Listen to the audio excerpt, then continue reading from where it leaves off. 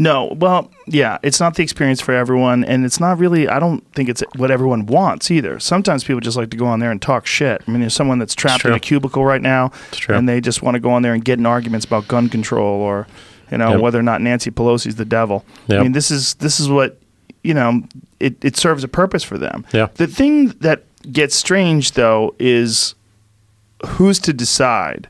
You know, there's this concept.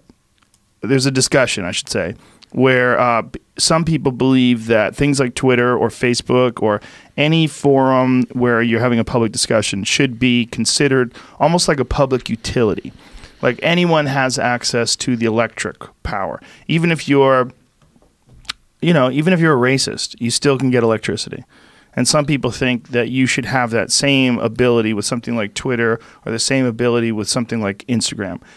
Obviously, we're in uncharted territory, and you are in uncharted territory. Totally. I mean, no one has been there before.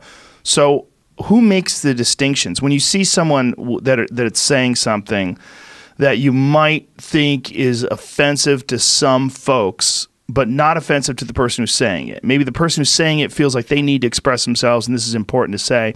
And how do you decide whether or not this is a valid discussion or if this is, air quotes, hate speech, which is you know, there's some things that are hate speech, and there's sometimes people use the term hate speech, and it's just a cheap way to shut down a conversation. Yeah.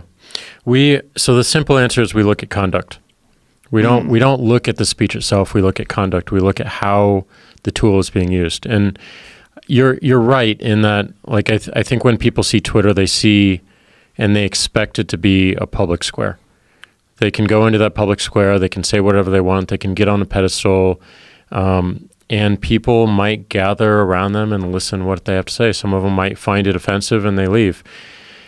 The difference is there's also this concept of this megaphone, and the megaphone can be highly targeted now with Twitter as well.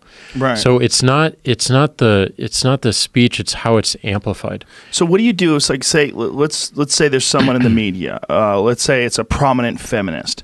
And then you have a bunch of people, or let's say just one person, and their Twitter feed is overwhelmingly attacking this prominent feminist. Just constantly attacking her, calling her a liar, calling her this, calling her that. When do you decide this is harassment? When do you decide this is hate speech? When, like, how do you? I mean, this is we look at the conduct. This is a fictional account, right? Yeah, fictional person we're talking about. But in this, for instance, what would dictate something that was egregious enough for you to eliminate them from your platform? Well, that's a heavy action. So that's the last resort. But we look at the conduct. We look at, oftentimes, as you said, like the probability of someone who is harassing one person, it's highly probable that they're also harassing 10 more people. Right. So we can look at that behavior. We can look at how many times this person is being blocked or muted or reported. And based on all those, all that data, we can actually take some action. But we also have to correlate it with the other side of that, because people go on and they coordinate blocks as well, and they coordinate harassment, and they coordinate, I'm sorry, not harassment, but reporting, reporting a particular account to get it shut down and to take the voice off the service.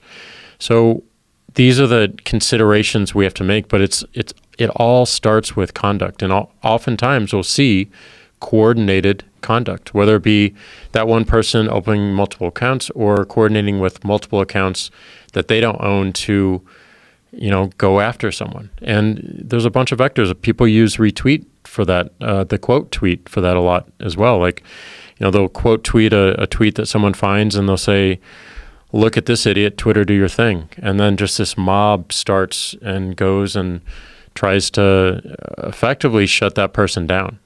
So there's a bunch of tools we can use.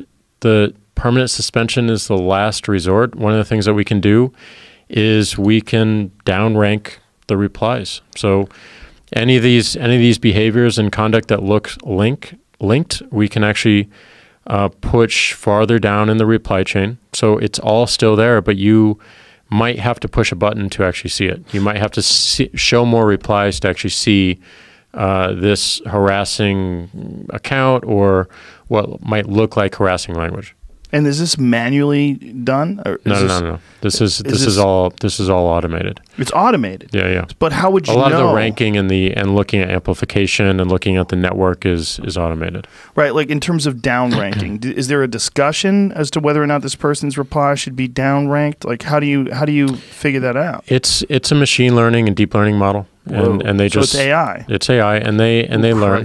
And we look at how these things are doing and where they make mistakes, and then we improve it. It's just constantly improving, constantly learning. And does that feel like censorship to you, like automated censorship?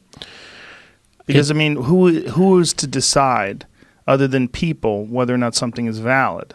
Well, we're not looking at the speech in this particular case. We're looking at the conduct.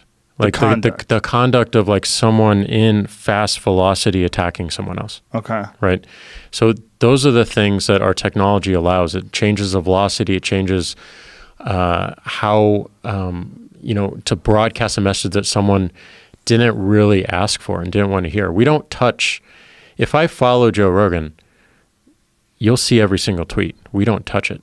Right. Right. But that's an audience that you earn. But in your replies page, we have a little bit more room because this is a conversation that starts up, and some people just want to disrupt it. And all we're saying is we're going to look at moving the disruption down. Not that it's hidden, but it's still there. But you just see it a little bit farther down.